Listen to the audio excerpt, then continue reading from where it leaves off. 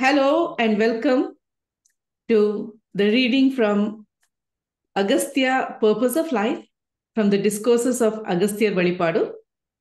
Today's topic is progress. Sister Sumati Venkatraman will read. Thank you. Om Agasteshwaraya Namaha, Om Agasteshwaraya Namaha, Om Agasteshwaraya Namaha. Progress. Gajrat Swamigal asks, why is it that man has not progressed in spirituality despite going on pilgrimages, visiting Swamijis and temples? Why do people still suffer from physical and mental illness? So Sage Agastya says, whether it is the man of today or the man of the ancient times, the soul within him has always struggled to know who it is. The soul, which is a minute personification of Paramatma, has divine characteristics. The soul knows the inner truth. It is constantly in the blissful state beyond the suffering and joy, beyond love and hatred, and beyond light. None of the sins or good we do ever adhere to the soul. The good and bad we do, our karmas only attach themselves to the different bodies we have and are shrinking through them. So here, Yeah. let us examine what Appa is talking about. First of all, this is a very pertinent question. We see all around us a lot of people, doing a lot of things almost on a daily basis. They go to ashrams, they go to temples, they go on pilgrimages, they do a lot of charity work in the name of God, but they still come back and go through the same physical and mental issues that they have. They suffer in life. They still haven't found that satisfaction or that state of being completely calm and peaceful. So Gajra Swamigal is asking Sage Agastya, why, Father? Why, after all these things, why are people still suffering? Why are they still having diseases? Why are they still mentally upset? And life is a burden for many of them. For the few hours of days that they are out there doing something in terms of the divine, they're very happy. Then they come back, they go back to the same old thing over and over again. So Appa says, whether it is the man of today or the man of the ancient times, the soul within him has always struggled to know who it is. So that is one of the major or the first reasons why man cannot be completely satisfied, because the soul knows who it is. It is, it is part of the absolute, but man does not understand the soul that is within him. And so as long as the soul is not able to connect to its divine self and know itself in the presence of man, there's always dissatisfaction. That is why even the greatest of the people, the greatest of the scientists or philosophers, they're still not completely at ease, at a state of being where they have no more suffering in terms of the physical world. That's because the soul has not yet connected or realized its true self in that particular created human ego. So Appa says the soul is a minute personification of the Paramatman and has the divine characteristics that the Paramatman has. So that we already know. The absolute is the thing that is the reason all of us are here. We are all created as particles of that absolute. So, like the drop of the ocean that is in the ocean has all the characteristics of the ocean. We all have the same characteristics as the absolute. However, because we have not realized our true self, we are still going through the Maya or the illusion of the created world. Then Appa says, the soul knows the inner truth. The soul itself is already in a constant state of bliss because it is the part of the absolute. However, man as he is covered by the five different bodies, and I'll talk about it in a moment, still not realized his true self. He's still not connected with his own understanding of his soul as the part of absolute. So he continues to suffer joy, experiences joy or suffering, which are both part of the created world. So the soul is constantly in the blissful state, and it is beyond suffering and joy, beyond love and hatred, and beyond light and darkness. So what is Appa saying here is the soul itself is in a state of constant bliss. It is not affected by the illusions of duality, which could be anything from suffering, joy, love, hate. All these are part of the created world and do not represent the soul, which is beyond duality. So none of the sins or the good we do ever adhere to the soul. So he says, no matter what we do as a human being, as a created ego, nothing that we do is going to touch the soul, because the soul is pure. It is a state of higher consciousness, which means, we have different levels of consciousness. That is the purest, highest state of consciousness. So whatever we do in terms of our actions, our thoughts, it is all connected with the lower consciousnesses, lower vibrations. So that is why the soul remains untouched. It's always pure, except it's like a diamond in the rough. It's hidden under the heaps of coal. And as you cleanse it, and as you remove all the dirty vibrations and connect to the higher vibrations, then you reach that point where you connect with the soul. But that is the whole purpose of life, to understand what we are. Then he says, the good and bad we do, our karma only attaches to the different bodies we have and are shrinking through them. So what does he mean? So in Hinduism, we have 5 koshas or 5 sheets. We call it the Annamaya kosha, Pranamaya kosha, Manomaya kosha, Vijnanamaya kosha, and Anandamaya kosha. So Annamaya kosha is the gross body. That's what they call in English, the gross body. And then you have the Pranamaya kosha, which is the energy body, which is consisting of all the vibrations and stuff around us. Manomaya kosha is the mental and emotional body, which means that is the vibration at the third level of vibration, where it is more connected with the not the physical things like what we can see and touch, but beyond that. Then the Vijnanamaya kosha, which is consciousness itself. So the first 3 levels of these bodies are affected by what we do, and I'll explain why.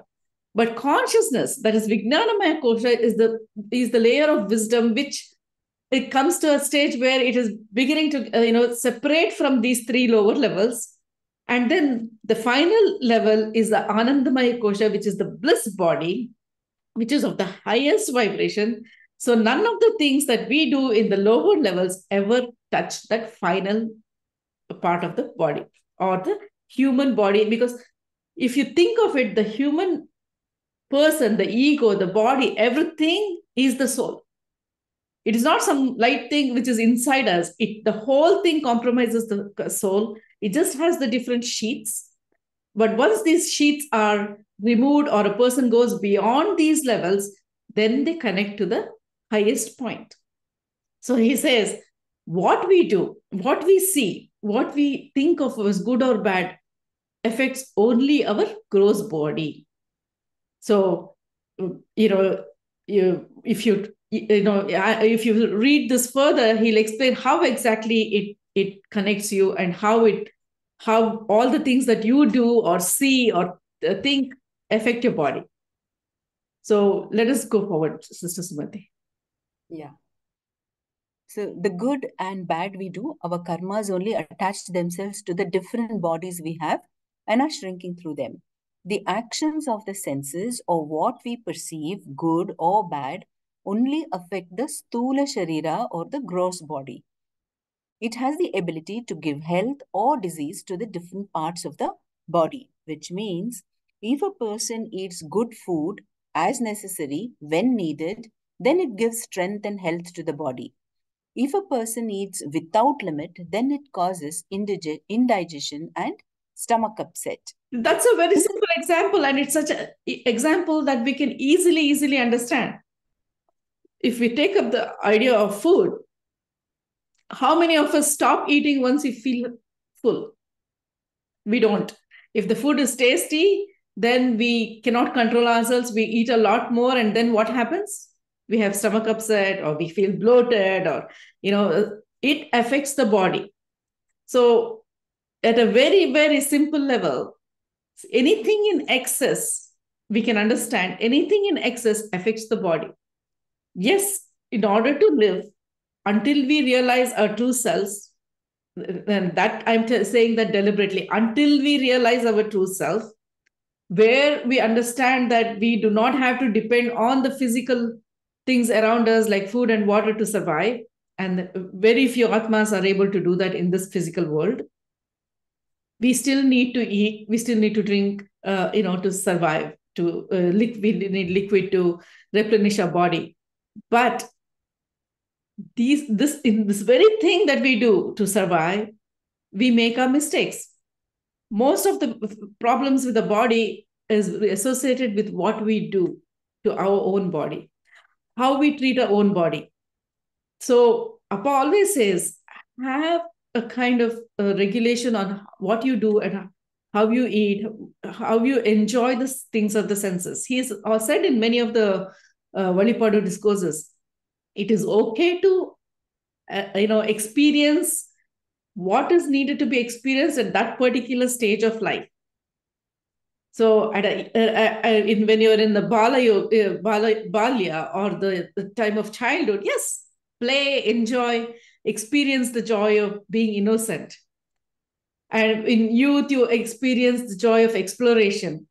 In Grihastha you experience the joy of marital life and the suffering connected with that. But how many of us have discarded all this? We come to the vanaprastha, which is very a beautiful thing that the scriptures have said. Different levels of human existence. Once you assume a human body, you start with childhood, then youth, then you have the adult life, which is connected with family, marriage, and then in the scriptures talk about vanaprastha, which is we grow old. So then what happens when you grow old? How many of us let go of the other three things? We don't. That is the problem, because we continuously want to experience everything else that we have experienced in the first three levels of our existence. So you'll find a lot of people who are older in the geriatric period, still wanting to enjoy things that are more suitable for the youth or a child. They still want to eat excessively. They want to consume ice cream. They want to, and it affects the body because the body is also aging. Or they want to indulge in sensual things.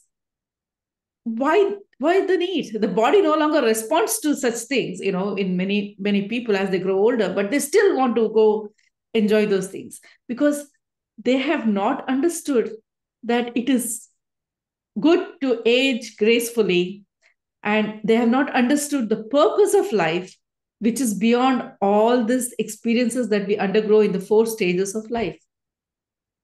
So the idea is when we are in at a stage maybe after 50, 55, it's time to start letting go. Time to start minimizing what we have around us. How many people are still having debts? At 50, at 60, how many people are still building homes or buying cars and getting into debts at older ages? How many people are still going out and decorating their houses when they're still 70 years old? What happens when we do all these things? When we do all these things, we are unnecessarily complicating our life.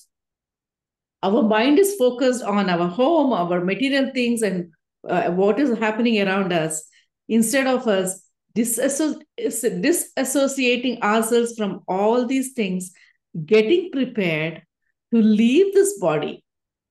And how beautiful is that soul which understands the purpose of life, and at least at this stage of life begins to connect with the divine, so that they can end the cycle of birth and death that we're constantly in, and end the cycle of suffering that we go through. Because suffering and joy are two sides of the same coin. If you're born and if you want to enjoy, then you're going to suffer.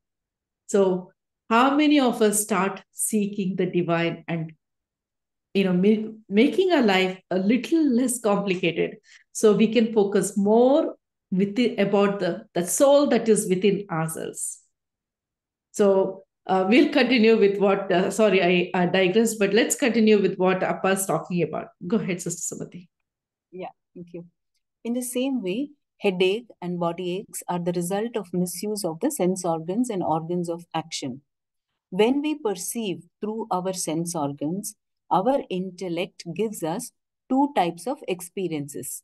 One is happiness and the other is sorrow.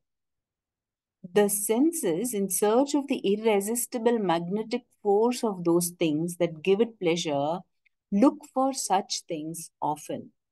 Hence, the happiness and sorrow that ensues affects only the intellect and mind of a human, but does not touch the pure soul. Hence, the soul never becomes corrupt. All that becomes corrupt is the mind and body that surrounds it. So this is again very, very important. Now, Appa is now talking about the next level. He says, headache, body ache, what are all these things that happen? We all complain about it. We all experience it. He says it is the result of misuse of the sense organs. It's such a easy thing to remember. Somebody uses their hands. For example, I do a lot, at work for typing. Then I come back home and I'm on the phone talking to people, and it's constant use of the hand and the eyes. And so what is getting affected? My eyes are getting affected. My hands are getting affected. Somebody else, watches TV a lot all day long. That's all they do. They listen to music. They watch TV. Then what happens? They start getting headache. They listen to loud music that causes headache. So what Appa says is, what we perceive and what we experience through our senses, and the misuse of that, where we do not limit ourselves, where we do not understand when to stop, causes the pains and the aches and the diseases in our body. So all diseases do not come just out of nowhere. It comes because of our own doing, because we allow our body to be exposed to certain things. We allow our body to do things that it is not supposed to do. We do things excessively. So Appa saying, all this is happening because of our body, of how our mind tells our body to behave, and because of our sense organs. So when we look at something, it either gives us pleasure or pain, or it's something ugly which is very gross. We are like, oh, we're saying, oh, that's not nice. Then we look at something beautiful, we say, oh, it's beautiful. But all these things are still within the realm of duality, within the realm of the created world. So all of these things will continuously bring us happiness and sorrow. A gnani is one who is beyond this duality, who has understood what he is, what the soul is connected with his soul, who's realized his soul and lives the life, goes through everything, but remains untouched by it, like a lotus in a pond. It's in a dirty pond, but that does not affect the beauty of the lotus. That is the beauty of the soul that is within us. And he says, the senses, in search of the irresistible magnetic force of those things that give it pleasure, look for such things often. And that is what I was just talking about just now. We are constantly looking for that which gives us pleasure. But we fail to understand that when we seek this pleasure, and we seek the pleasure when it is not really the time for us to seek it, say, for example, we are old and we are still seeking the pleasures of the youth, we are only creating more unhappiness and sorrow for ourselves. We are punishing our own body by trying to do things that it was not supposed to do at a certain age.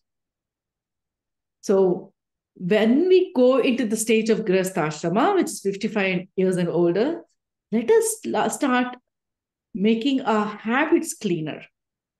Let us understand the purpose of life. Let us connect to the divine. Let us uh, uh, take care of what we see, what we think, what we do, because what we see affects how we think. The sense organs, one of the first things that is most powerful in the physical world is the eyes. You just watch yourself, you look at something, immediately it starts a thought process, and before you know it, the thought has already reached so many different levels. And that is why you have what you call advertising. You look at food, you want to eat, because the eyes are the most powerful magnetic things in the created world. So if we control what we see, at least in the beginning levels, then we control how it affects us.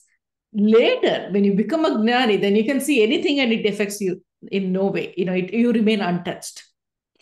So a gnani might see something which is bad. He doesn't see it as bad. He knows that's the purpose of that particular thing. It's just happening. It's just the way it is. It does not affect him. But we personalize everything we see, think, and hear, because we are still connected with the ego, which is the biggest tool Divine Mother uses to keep us in this created world.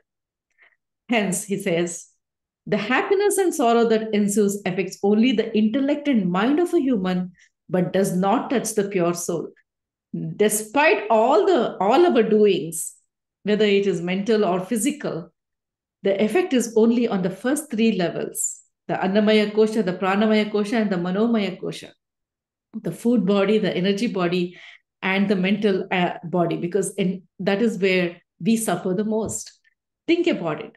Our suffering occurs because of what we do, what we think, how we internalize everything around us. So let's continue, Sister Sumati. The people of today do not even know that there is a soul within them. They forget that they were born pure. As they grow, they learn from their parents, their teachers, and from that which comes from the outside world. And taking all this into their mind, they cover the layers of the soul, which are the Sukshma Sharira, the causal body, and the Karana Sharira, the subtle body, with their karmas. That's what Appa is saying here. He says most of the people in the current world do not even know there is a soul. They don't know, other than the fact that they have a human body, that their name is so and so, and they are a father, mother, or son of or something, and they work here. They do not understand that there is something which is divine within themselves, and it'll take a long, long time before many of them realize that.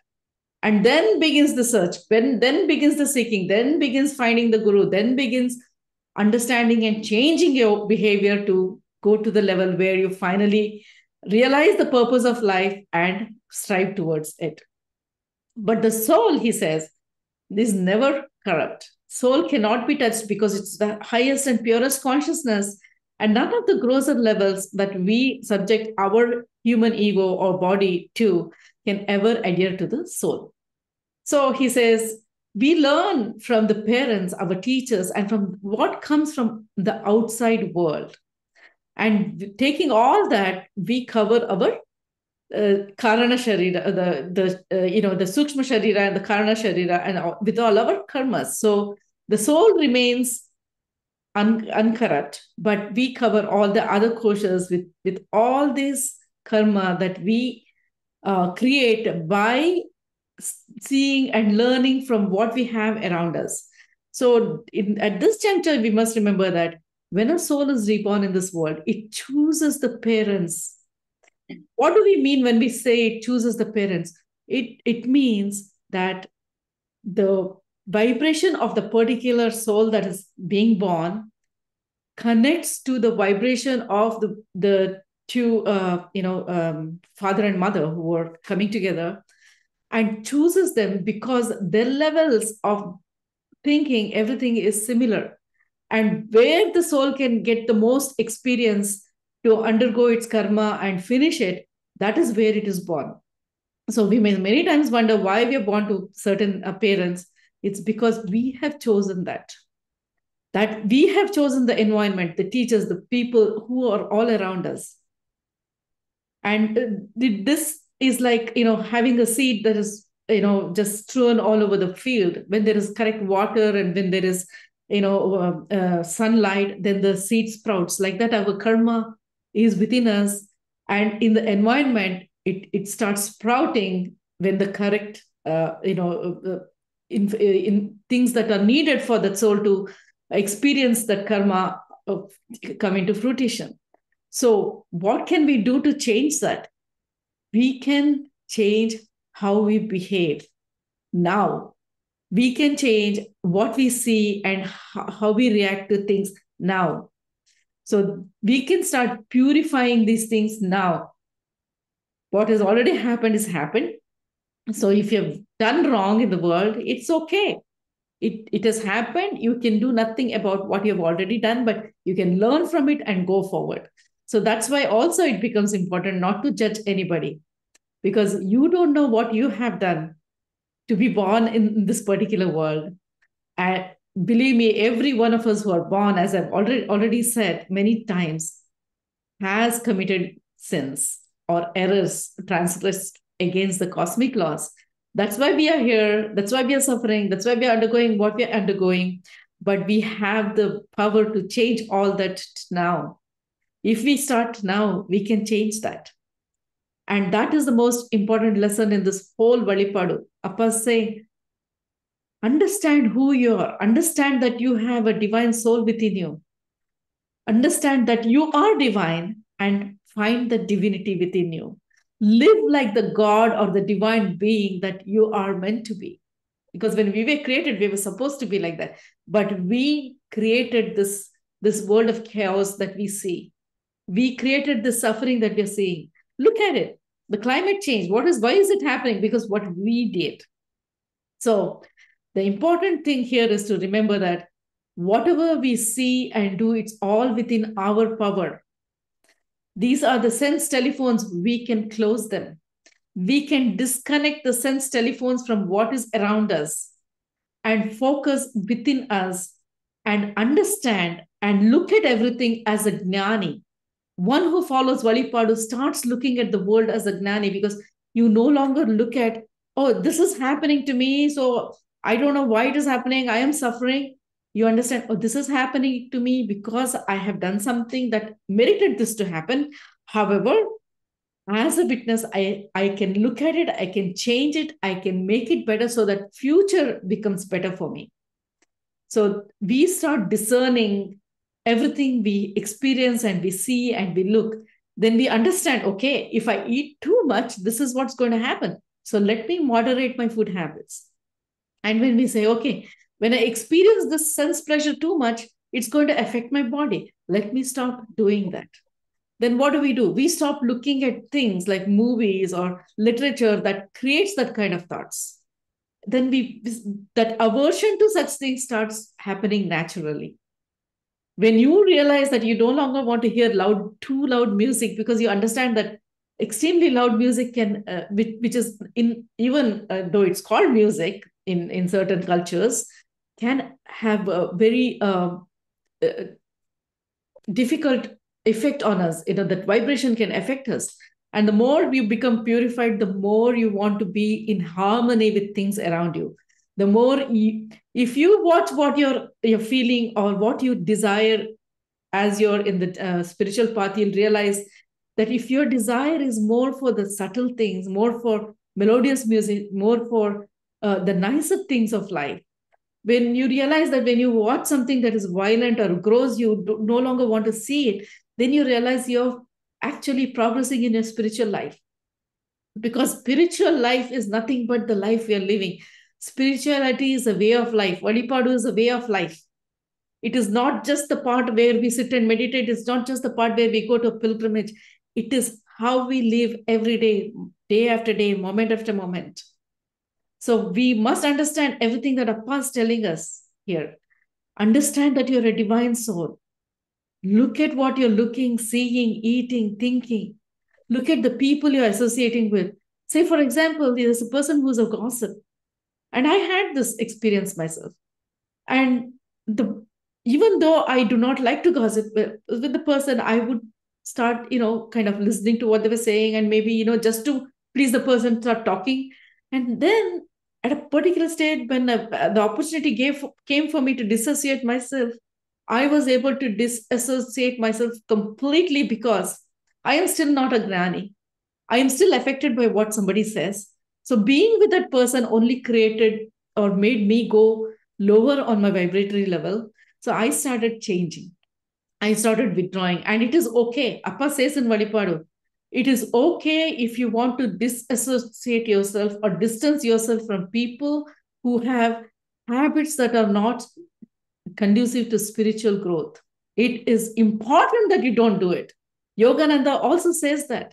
Do not go into a bar, because you may not have that kind of determination, and you may not have developed that much spiritually enough to go there and not remain affected by it. Because what is the kind of thoughts that is in a bar? It's more about the sensual pleasures, but the grosser things of life, and that's going to affect you. So watch what kind of people you associate with. And that is one of the biggest lessons we have learned today. So I think we can do a little more and then stop for today. Go ahead, Sister Sumati. Yeah. How does this knowledge that comes from without affect man? The one who listens to good, experiences the good, and performs good for others is known as the good man. The one who accepts or invites unnecessary knowledge into himself and experiences bad because of such knowledge, and then gives out that bad knowledge to others, becomes known as a wicked man.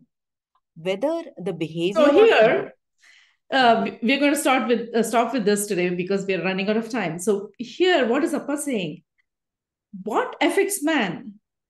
The knowledge that comes from without, which is if we listen to good things, if we associate it with good people, then that is satsang.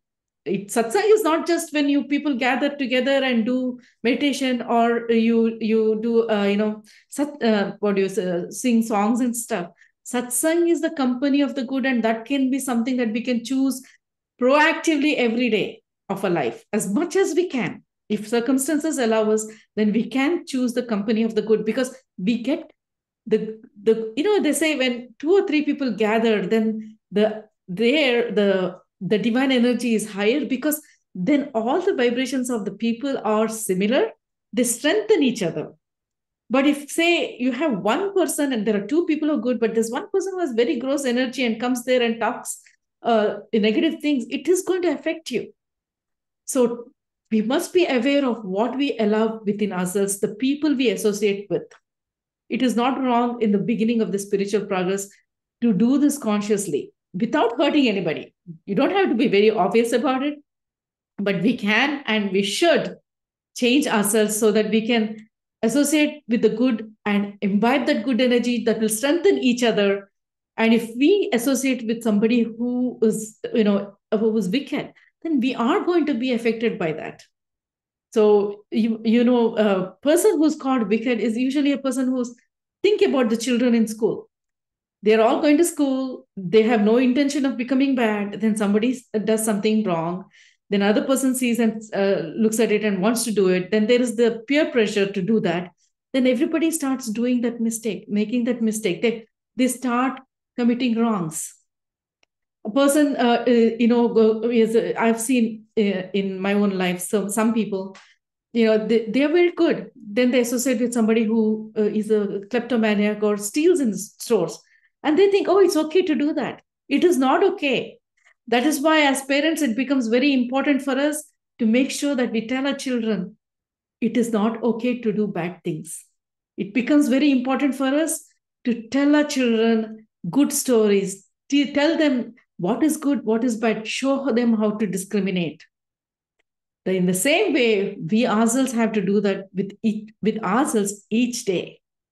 If we know that something is bad, listen to your intuition. It will tell you, the soul tells you, that is wrong, don't do it. Listen to it. Because if you don't, then you are going to suffer. So we still have the rest of the chapter, and we will continue that from next week.